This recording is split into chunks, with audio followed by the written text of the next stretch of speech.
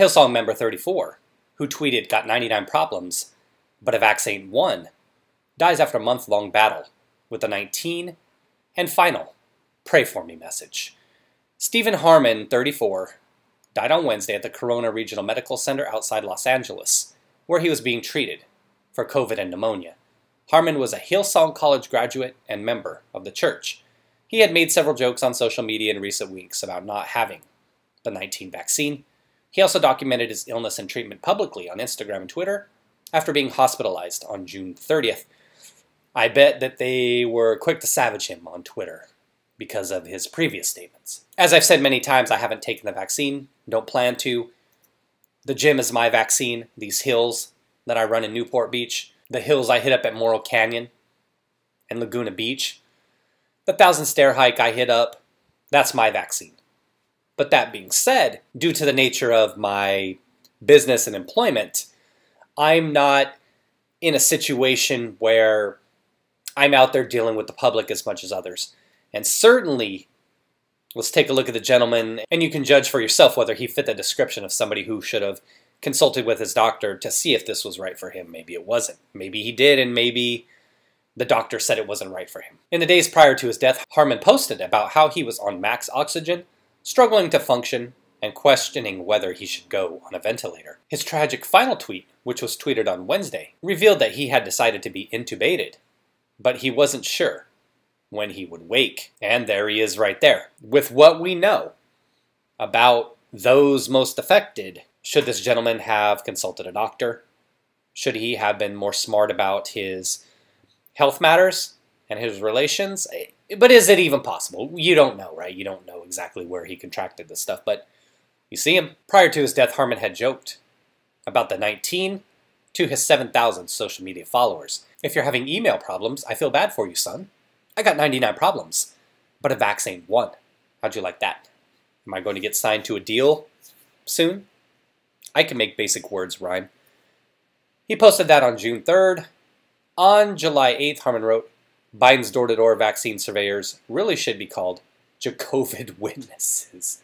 Wow. Keep moving, dork. I will give him credit. That is pretty funny. Jacovid witnesses. And we've heard about the branch Covidians, the masturbators, terms like that being put out there. Keep moving, dork. Definitely something that Biden is. That dude is one of the biggest dorks out there, he and Fauci.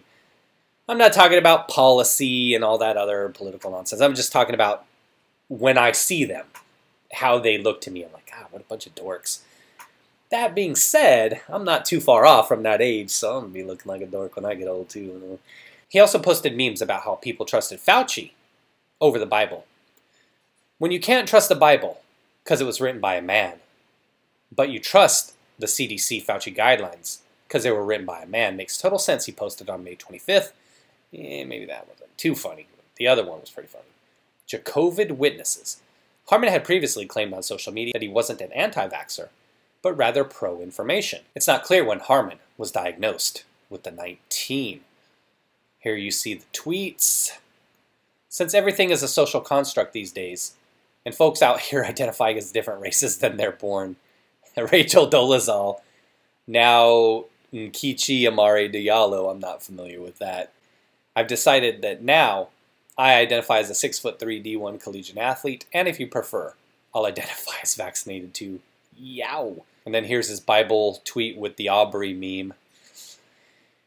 You don't want to say it's karma because you don't want to dance on the dude's grave, but when I was telling my wife about this story, I was saying, yeah, you know, I was saying I haven't taken the vaccine, I have no plans to do it, but I don't come out here bragging about it. I don't come out here trying to peddle that onto others or peddle my beliefs onto others. All I say is do what's best for you. Do your research, get your information, consult your medical professionals. They know you better than anyone else. Don't listen to bimbo pop stars that they bring to the White House to try to push the message to naive or ignorant young people. Do your own research. And so what I was saying to her was I am not out here trying to push an agenda on people. I have my reasons. I'm doing my own thing just to make sure that I'm staying safe and healthy. But my situation is unique in that I don't have as much interaction with the public as some other individuals do, which decreases my exposure plus the amount of workouts that I put in. Trying to stay healthy, but man, I would love to get a big old plate of nachos today from Fiesta Grill here in Huntington Beach, so I might look at doing that later. Fiesta Grill, everyone, if you're down in HB, Southern California. Check it out, it's pretty good. And again, as I said, based on everything we know, right, they always tell us about those most affected. Men, color, obese, pre-existing conditions as well. We don't know if he had any of that. So the question is, what did he do behind the scenes? Did he do enough? Could he have done more? Now here's another one they incorporated into the story, and we'll move on to the comments real quick. Hospitalized right-wing anti-vaxxer, fighting for his life with a 19, as his family says he regrets not being vehemently pro-vaccine. And that's one of those things, right? Regrets, as they say. Yes, regrets, as the old joke in the tattoo commercial showed. Get that tattoo that says regrets. Can't have regrets after the fact, right? Vaccine doesn't do any different. People are still getting COVID and still having traumatic symptoms. You saw from the story I covered about the Texas morons who were taking their selfies and all happy, and they started a little spreader event. We see some other stories about individuals here and there picking up things. They say by and large, based on statistics, that while you still can contract it with the vaccine, I mean, because nothing's ever 100%, that, what did I see, 95% of new cases, I believe it was here in LA County, I think might have been mentioned a day or two ago, were unvaccinated. That may be different across the US with all these new strains and variations going on. Do what you got to do. Educate yourself. Make the best decision for you. Let's stop calling it a vaccine. It's gene therapy drug that's going to take over. Okay, someone died.